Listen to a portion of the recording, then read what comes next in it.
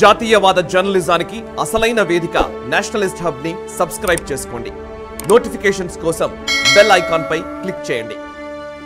And ఇప్పుడు మీరు Nalgonda coming back to constituency, particularly కాన్స్టిట్యున్సీకి వస్తే బేసికల్లీ ఎంపీ అనగానే రాజ్యసభ ఎంపీలు ఒకవైపు ఉంటారు, లోక్సభ ఎంపీలు ఉంటారు. సో మీరేమో డైరెక్ట్ పాలిటిక్స్ అంటున్నారు, లోక్సభ కాన్స్టిట్యున్సీ నుంచి పోటీ చేయడానికి సిద్ధపడుతూ ఉన్నారు. సో నల్గొండ కాన్స్టిట్యున్సీకి సంబంధించి అక్కడేమో కాంగ్రెస్ కంచుకోటగా ఉన్నటువంటి కాన్స్టిట్యున్సీ అది. అండ్ పెద్ద మహామహులు అక్కడ నుంచి గెలిచిన వాళ్ళు ఉన్నారు. ఇప్పుడు లైక్ ఉత్తమ్ కుమార్ రెడ్డి అంటే పిసిసి ప్రెసిడెంట్గా పనిచేసిన వాళ్ళు. ఒక చాలా సంవత్సరాల నుంచి కాంగ్రెస్ అడ్డాగా నల్గొండ ఉంది. అక్కడ మీరు ఎందుకు ఆ కాన్స్టిట్యున్సీని మీరు ఫోకస్ చేస్తున్నారు అక్కడ? And why Lok Sabha?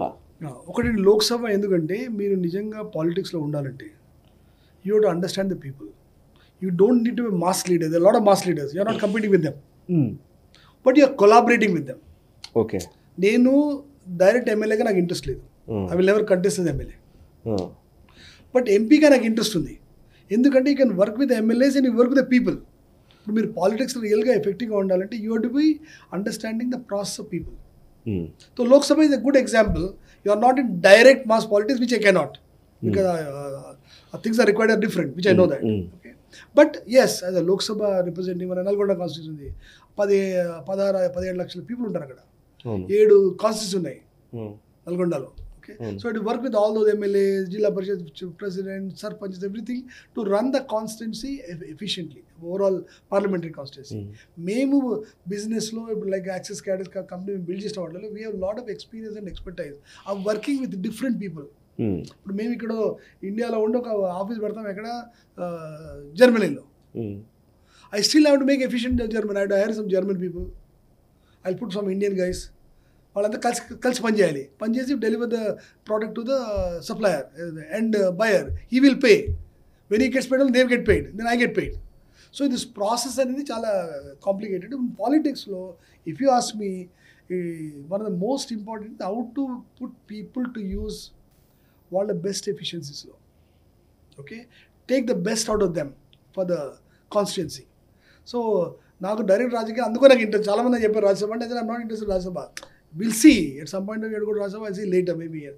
But today, I believe if you want to be in politics, you have to be in that. అంటే నిజానికి మన తెలుగు రాష్ట్రాల్లో ఆ డిఫరెన్సెస్ ఉన్నాయంటారా? ఇప్పుడు ఎమ్మెల్యేలు, ఎంపీలు అండ్ రాజ్యసభకి వెళ్ళేవాళ్ళు లేదా ఎమ్మెల్సీ అయ్యేవాళ్ళు అంతా రాజకీయాలకు ముడిపడి ఉన్నవాళ్ళు. అంటే నిజానికి ఎమ్మెల్సీ అనగానే ఒక పెద్దలకి సంబంధించి కొంత చదువుకున్న వాళ్ళని ఇదివరకు పంపించేవాళ్ళు.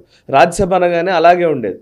బట్ అందులో కూడా ఇండస్ట్రియలిస్టులు లేకపోతే డబ్బున్న వాళ్ళు, ఈవెన్ పొలిటీషియన్కి ఎమ్మెల్యే టికెట్, సరే ఎంపీ టికెట్ ఇవ్వలేకపోయాం కాబట్టి రాజ్యసభకు పంపిద్దామనే వాళ్ళు ఇట్లాగే ఉన్నాయి కదా అంత. సో మరి తెలుగు పాలిటిక్స్లో how do you overcome that? ఒకటండి, ఇప్పుడు if everybody believes what is happening is right are wrong, there I don't believe in it. Correct. ఎందుకంటే ప్రాసెస్లో ఏముంటుందంటే there are somebody who has to take ownership for a new thing.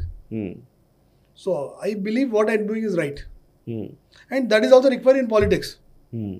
So ఎవరో ఇప్పుడు వాళ్ళు MLA అయ్యేవాడిని MLC చేసినారు, లోక్సభ అని రాజ్యసభ చేసినారు, all process. ఇప్పుడు ఏ సిస్టంలో కూడా కొన్ని వస్తూ ఉంటాయి. It is like what we call growing in pains. ఇప్పుడు మెచ్యూరిటీ ఎప్పుడు వస్తుంది? When you go through some of these things, maturity will slowly evolve. So as for I'm concerned, what ever happened around is fine, but I know what is good. And I will believe, I will do. నేనేమి నమ్ముతానో దాన్ని నేను implement చేస్తాను. Okay, do you have any specific vision for the constituency particularly, as well as the country even? మీరు చెప్పచ్చు. ఇప్పుడు country కంటే 2-3 things అండి. మనకి దేశంలో ఒక we have done a very good job in terms of digital infrastructure, in terms of GST and in terms of lot of things. Okay, but 2-3 strategic initiatives we have done, like we have done a very good job on semiconductors now. Semiconductor policy, semiconductor layout is very good for the next 50 years. Okay, this could have done even 15-20 years back also. Okay, so అట్లా కొన్ని strategic areas తీసుకొని government work చేయాలి, like semi conductors. Okay, and new technologies. ఇప్పుడు మన leadership is more on service in software, not in products. We have to build global products. We have to encourage companies to, Indian companies to do global products. So in a very summarized way, what I think is there are few strategic initiatives government has to take as a country. ఒక చిన్న example చెప్తాను మీకు. FDI, we have to see the FDI is flowing into all the right industries. ఇప్పుడు prime minister గారు జర్మనీకి వెళ్తారు, చిన్న example. అక్కడ టాప్ 30 కంపెనీస్, ఎన్ని కంపెనీస్ ఇండియాకి వచ్చాయి ఆల్రెడీ? ఏదో 20,000 కింద కంపెనీస్ పర్లేదు. How many has to be in India? Okay, and how many have come, how many to come? ఒక చిన్న ఎగ్జాంపుల్ చెప్తాను. Mercedes Benz, one of the top most cars. నేను 10 ఏళ్ల కింద ఉన్నప్పుడు అక్కడ ఇంట్రడ్యూస్ చేసిన మోడల్ ఇండియా రావడానికి 2 ఏళ్ళు పడుతుంది. ఈరోజు model introduce in US, UK, Japan, anywhere, same day here, simultaneous. Why? Because Indian market, మన దేశం market has outperformed even their markets. అవును. Just for information, luxury products, luxury cars and all, India has outperformed the whole world. So వాళ్ళ దగ్గర రావాలి, తప్పదు. వాడు ఇక్కడికి వస్తున్నప్పుడు వాడితో పెద్ద ఫ్యాక్టరీ పెట్టేయాలి ఇక్కడ మనం. What is our name to game? You have to bring him in long term basis. The only way long-term basis is by making him to produce in this country. ఒక చిన్న ఎగ్జాంపుల్ చెప్తాను. Medical equipment, medical electronics, medical equipment, we are far behind the government. Like they are done in semi conductors, they should do in medical devices. ఒక చిన్న example మీకు, oncology device ఉంటుంది క్యాన్సర్ది, ఓ 4-5 గంటలు తయారు చేస్తాయి. Finland, Germany, US and all that. వాళ్ళు ఇంతే capacity పెట్టుకుంటారు. ఫిన్లాండ్ ఫ్యాక్టరీ ఉంటుంది, వాళ్ళ ఫార్వర్డ్ స్టార్ట్ చేస్తారు. ఈ will only produce that much and then will sleep. Is not interested and will say this my price, take it or leave it. అది వాళ్ళు ఇన్నేళ్ళు పర్ఫెక్ట్ చేశారు కాబట్టి ప్రోడక్ట్ని very difficult to, not easy to replicate. ఇప్పుడు వాడిని ఇక్కడ పట్టుకొని జాయింట్ వెంచర్ పెట్టాం అనుకోండి, same product which we are selling for 10 crores can be sold for 1 crore. And in India market is there to buy it. After India the whole thing can be exported to markets like Africa, which is 1 step behind India. So అది కొన్ని strategic initiative 4-5 సెక్టర్లు తీసుకొని government has to work on that. Okay, in very serious way. Very nice. Yeah. So second example, aircraft manufacturing for example. They only 2 countries in the world, America ఒకటి, Europe ఒకటి. అమెరికాలో 4-5 స్టేట్లు ఉంటాయి. వాళ్ళు each state will make, somebody will make aero structure, somebody will make electronics, somebody will make wing, అట్లా చేస్తున్నారు అనమాట.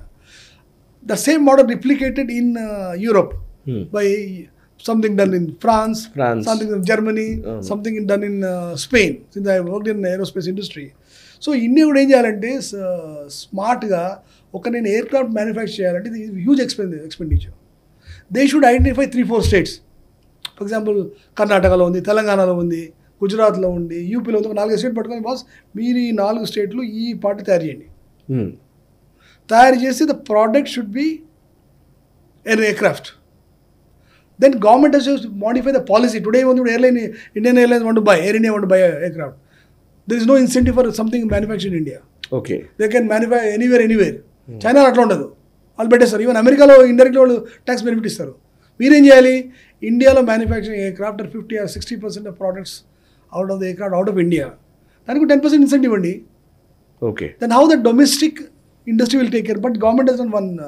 Manohar Parrikar garu done a very good job of LAC, Light Combat, LCA helicopter. I know order ichadu 108 order he has given to Hindustan Aeronautics. So they are forced to make the product global. Correct. All units have to work together. Now today they are exporting into Philippines and exporting to Africa. Correct. Tejas is on market. Tejas we call it Tejas today. Now they will tell us Tejas too. Atlaga larger version man cheyali ippudu. Fighter aircraft, commercial aircraft, platforms are common. So government has identified 4-5 states. They will all sit together. Boss, we will work all together to make this. It will take 10 years. But ఒకసారి start అయినాక you will be very strong. And Indian market is going to one of the biggest markets for purchase of aircraft for next 10-20 years. Correct. మన advantage తీసుకోవాలి. ఈ video మీకు నచ్చినట్టయితే like చేయండి, 10 మందికి share చేయండి. అలాగే కామెంట్ల రూపంలో మీ అభిప్రాయాలను మాతో పంచుకోండి. Nationalist hub group of channels ను సబ్స్క్రైబ్ చేసుకుని తెలుగునాట జాతీయవాద జర్నలిజాన్ని ప్రోత్సహించండి. ఈ వీడియో కింద ఉన్న బెల్ ఐకాన్ పై క్లిక్ చేయడం మర్చిపోవద్దు.